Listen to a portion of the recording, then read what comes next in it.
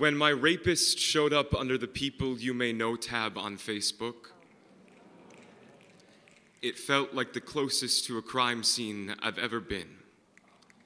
That is, if I don't count the clockwork murder that I make of my own memory every time that I drive down Colfax Avenue.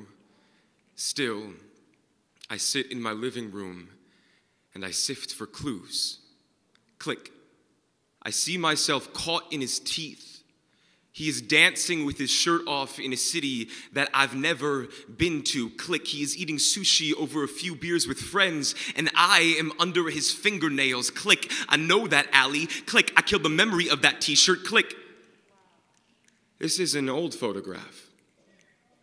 It's a baby picture. There's also an older man, presumably his father. They are both round and bright and still smiling. Click, he is shirtless again, and I catch my reflection in the weight room mirror. Hashtag beast mode selfie. I call him the wolf when I write about him.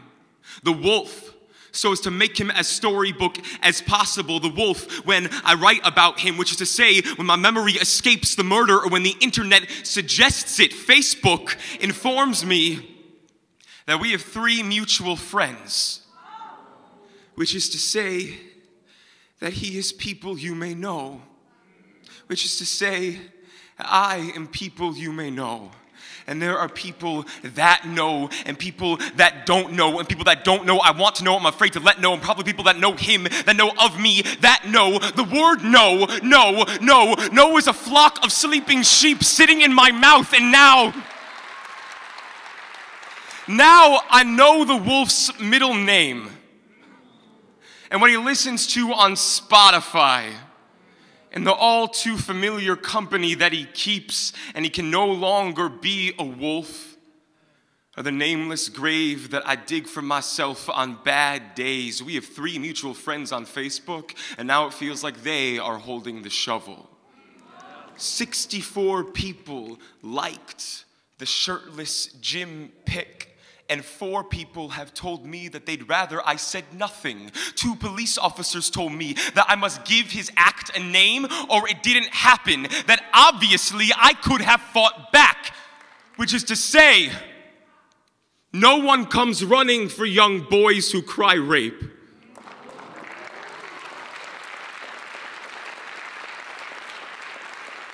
When I told my brother, he also asked me why I didn't fight back. Adam,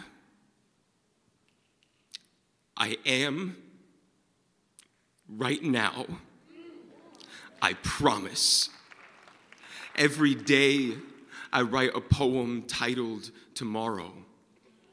It is a handwritten list of the people I know that love me, and I make sure to put my own name at the top.